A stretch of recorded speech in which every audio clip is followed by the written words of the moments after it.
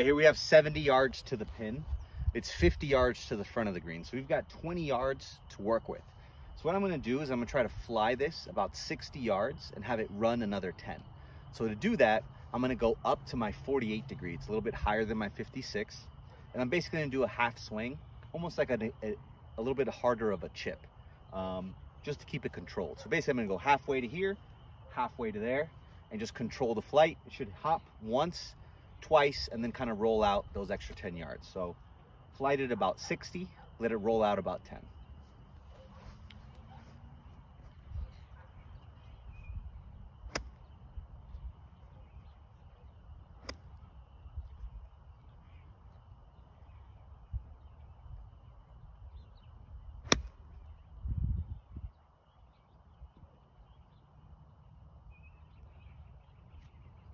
Just like that.